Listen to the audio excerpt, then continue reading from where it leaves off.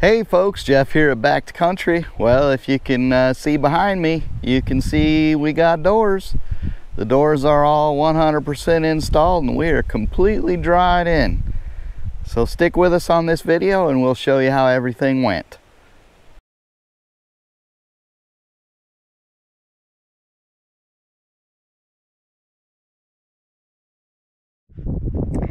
Well, we're happy to say that FedEx just dropped off the missing parts from the doors. Are you happy? Yeah, I'll be happier when them doors are up, but it's progress. So these are 7.5 feet long, solid shafts, keyed shafts, and they'll join together with a coupler to make a over 15-foot long jack shaft. Put them springs and everything on, so at least we got all the parts now.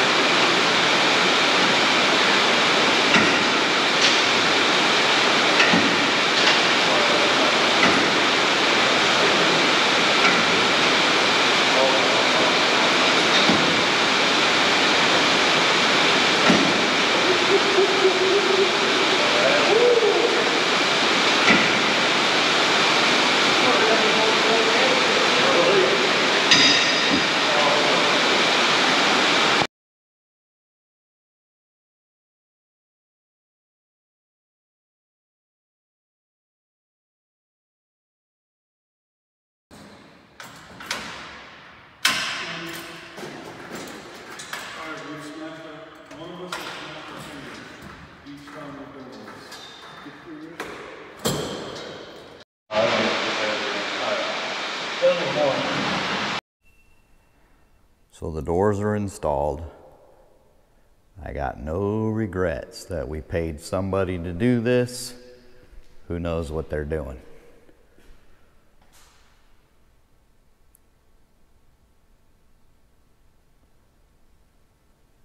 So could we have installed these doors? Yes, is the short answer. But like I said, I have no regrets paying somebody to do it because I know it was done right. They operate and run well. And if I have any issues, I have them to call. But let's kind of go over the process. So the first thing you do, you take your bottom panel, put your hardware on it. Typically there's an instruction manual that tells you what hardware goes where. That's all simple. Putting these doors together themselves is very simple. It's just a matter of putting hardware on, and it's all in the manual, which the manufacturer typically provides. So as far as putting the door together, that's the easy part. So basically, the first thing you got to do, you've got that bottom bracket down there with the red screws on it. The red screws are there to tell you that don't take that off, because that cable that you can kind of see in between the track there and the door is under tension, and that's how it's held onto the panel. If you unscrew those things, that would be dangerous. So anyway, put the hardware on there, your bottom brackets, and then you've got your stiles. We have double stiles, and of course in the stiles goes the roller. And then we had single hinges that run across the middle, and on the other side you have the exact same thing, your bottom bracket and your stiles. So putting the hardware on, no problem. Put your first panel together, set it in place, and then level it. Put a level across the top of it. Make sure it's level. If it's level, you're good to go. If not, put something under it to shim it so that it is level, and leave it shimmed until the door is completely installed. And that just ensures that everything is level and goes straight up and down. Once that's done, then you're gonna set your vertical tracks.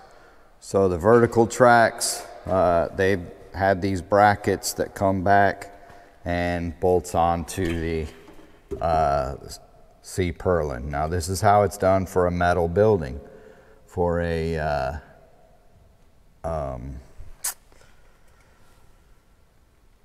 wood frame, it's different. But for a metal building, this is how it's done. Now we can still see some daylight and everything between here. That's all going to change. So this was a lesson learned. So we didn't know about different types of weather stripping, and it would have been helpful if we did, because we would have ordered that up front, and it would have been much easier to put it on while the doors are being installed.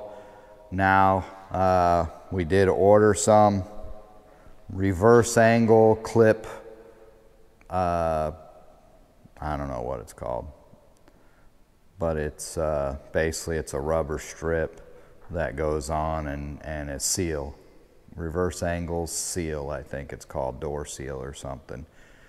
But that goes on your jambs, and then there's another seal that will go across the top, and it'll screw to that top door panel.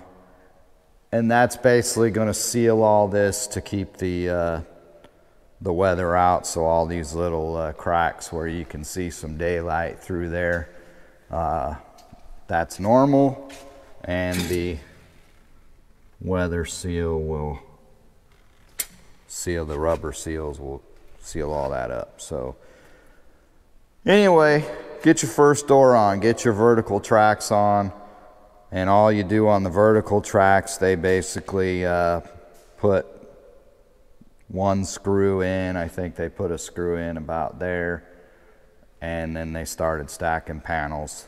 I don't even think they put a screw up top while they stacked panels. So Then you just start stacking your panels, and each one goes on top of the other one. Kind of line them up, screw all your hinges on. Now these are all pre-drilled and everything, so there's really not a whole lot to go wrong on that. And that's what I say, putting the door panels on, that's the easy part. So you stack them in the tracks, all except for the top panel. That one you'll put on later. So these have 7 panels. They put 6 panels together, and then they started to go to work, and this is where it gets a little more challenging. So the next thing they did is they started to put on the horizontal tracks. And so the horizontal track mounts together. Well, let me go up there and show you. Okay, so your horizontal track, this takes 2 people to do it definitely. So the first thing is that it's got these track screws that go there and mount it together so it sits basically together with your vertical track. And then you've got this piece of angle here, flag bracket I believe it's called. So it's got 2 track screws that go here, and then it's got a big bolt that goes back here, and that sets that up. Let me think. So what this does, this holds up this whole piece of vertical track. So that's why I say somebody has to be you know, towards the back holding that piece up while the person mounts all this together. And that is all that holds that. So 2 track screws here and a bolt back here, and you can see that's got a slide adjustment, but they didn't need that, I guess. So they set that down, and once that piece is on, that will hold up the track by itself. And the other piece that has to go on is this head plate. And so 2 screws there, a couple screws to the steel frame in the back. And you know, you can also see they put in more screw there to hold this whole vertical bracket.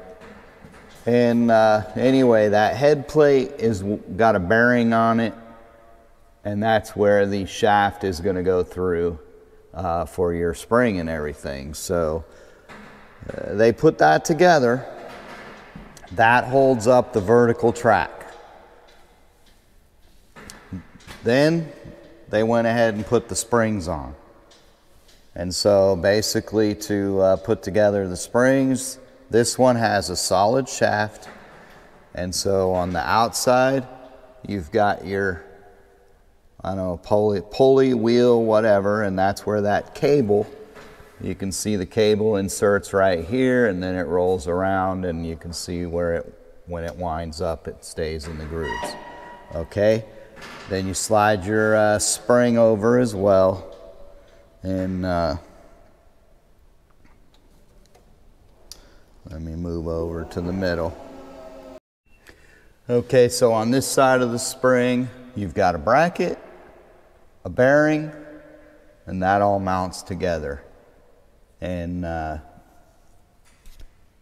then the shaft goes into a coupler. There's keys in there. There's keys on the other end too. They do not, I don't believe they put the coupler together at that point. They just put all this assembled, put all that up there, right? Then they started on one side.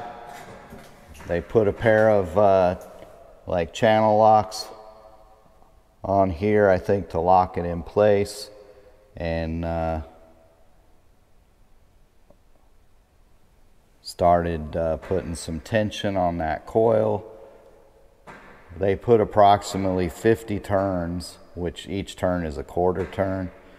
So they put 50 cranks on that thing to get it initially started. Of course, they hooked the cable into it and all that, and once they got it cranked into position, then the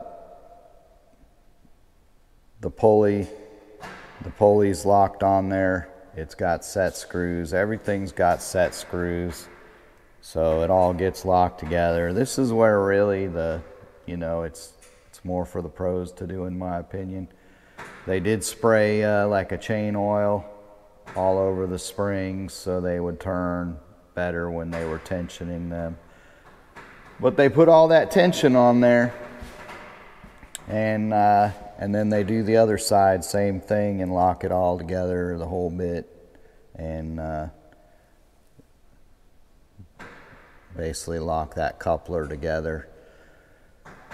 And that puts your tension on the door as your counterbalance, so you can raise and lower it, because if you don't have the spring on there, I mean, this door is like close to 500 pounds. So these are solid, well, not solid, they're steel covered, but it's completely wrapped. There's no open space. So front and back steel, covered, sealed, whatever you want to call it, and then the core is solid foam because they're insulated. So altogether, this was close to 500 pounds. So too heavy to lift without those springs. Anyway, you can see up here, I was talking about daylight. I can literally put my hand between that door. That's going to have a rubber seal that will close all that up. So once the springs are tensioned and everything, then they put the last panel on, and the stiles at the top are adjustable. So they adjusted those out all the way to, I guess, push that as close to the frame as possible, and bolt everything together, and then the door's in place. Then they raise the door so that the top panel goes, up into the channel, so that gives them an idea of where to mount the channel. And then they can start to, let me kind of move over there now.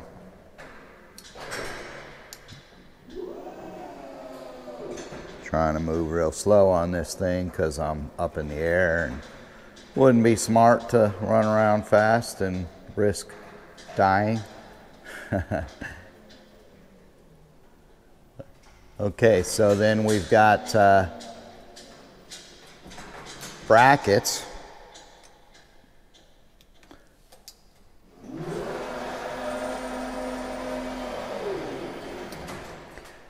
Okay, so what they did for the brackets, they put a piece on the outside in the angle that was provided on there, that screwed down, and they put a bolt through that, and so I'll show you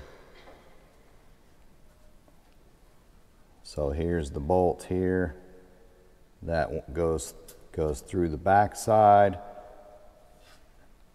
and then they basically bolt it here. So you've got a bolt coming through there, bolts up here to angle it out, so that makes it rigid. They screwed a piece of that to the purlin, and then determined the proper height and everything, and tightened everything up. Put two of them in, so it's very rigid. There's no movement in that at all, and that makes it fully adjustable. So when they're tuning the doors and making sure that the everything tracks well and looks like it's supposed to when they open the door all the way, if not, they can move those over either way and adjust it. And so they open the door and get it adjusted, and at that point everything is fine tuning. It's just a matter of making sure that the tracks, they do go a little bit wider at the back. They do that on purpose, they said. And you know, just making sure that the door runs smooth so that they can open and close it smoothly, and they do. And one challenge is on these springs, because the springs have to lock to where a set screw goes into the keyway. And so basically he said that he has to make four turns, which is one full turn, to adjust it. He can't adjust it on quarter turns because where the main set screw has to sit on that key. And so they adjusted it to where the door came up off the floor about an inch. You could close it all the way, but then there was enough tension to lift it up. And then he gave me a choice. He said I can either leave it like that, or I can back it off 4 cranks and so that it closes all the way. I had him back it off so that it closes all the way. Once we put the door openers and everything on, it wouldn't be an issue either way. That's just was my preference. And so the door openers we're going to use will basically connect to the shaft outside that pulley, and there'll be a gear on that, and they'll mount on the side of the door. And that'll open and close it. It'll also have an electronic lock that it'll throw just to, you know, lock it for extra security, I guess. And it'll have a chain hoist that if the power goes out or something, that we can still open them manually with a chain hoist and not have to lift them. We could lift them pretty easily, but I'm more thinking years down the road, keeping it simple, and the price is not that much different. So that's what we're going to go with when we order the doors. But without electricity and everything, there's not really much point in worrying about it right now. So that's kind of where we're at on that. And you know, I welded those pieces of purlin up there to mount those brackets to, and that worked out very well. So it's all good. I mean, these doors are pretty awesome doors. Very happy with the doors. Not necessarily happy with the company, and I'll explain that in a minute. I mentioned this piece right here that the shaft goes through with the bearing on it. That was, oh, what'd they call it? The head bracket or something. Bearing bracket, end bracket. I mean, I've seen several different names for it. Bottom line is, the ones that came from the factory were not the right ones. So this is a 1-inch shaft, 1-inch solid shaft. There are 2 sizes for these commercial doors. It's a 1-inch or 1.25 inches. So they sent us 1-inch shaft. The springs, the pulleys, everything is 1 inch for the shaft. And then they sent us the head brackets 1.25 inches. So the bearings were too loose to be functional, which means the installers had to run back to their shop and get some 1-inch sizes that are different than the ones that were sent from the factory. So the ones that were sent from the factory were actually 2 inches taller, so this would have sat up 2 inches higher. Luckily, it did not cause a problem. They were concerned that it might, but there was plenty of clearance so the doors don't hit or anything. And it worked. If I bring these up, there you can see there's plenty of clearance there, so it worked. However, that cost me $120 extra for the parts, plus I had to pay a $50 service fee or something for them to run back to town and get them. And they were taxed, so by the time we're done, it was like $180 for those parts. So not happy about that. That's a screw up from the company. That's 2 screw ups that they made. So they sent the wrong head plates, and they also sent the wrong, or well, they didn't send the shafts, so we had to wait for that. So yeah. And you could see I literally lifted that door with one hand. So that's how well balanced those are. So anyway, yeah, that's what I'm not happy about with these doors. As far as the quality on the doors and everything, very happy with the quality.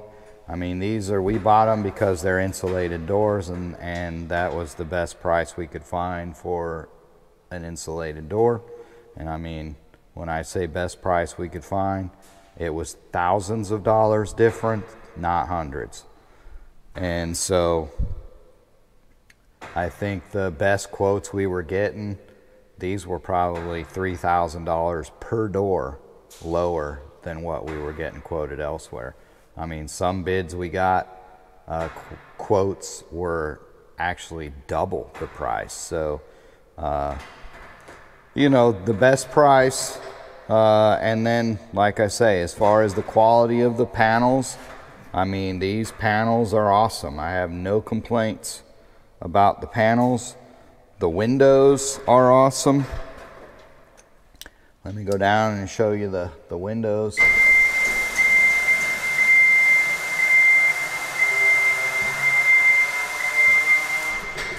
So these windows are double pane windows. I'm not sure if they're nitrogen filled or not, but for an insulated door, you definitely want quality windows, and these windows are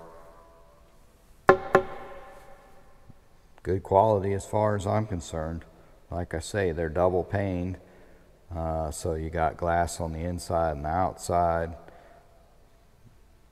They're good quality tempered glass, I guess, and real happy with that, the whole build as far as the doors are concerned.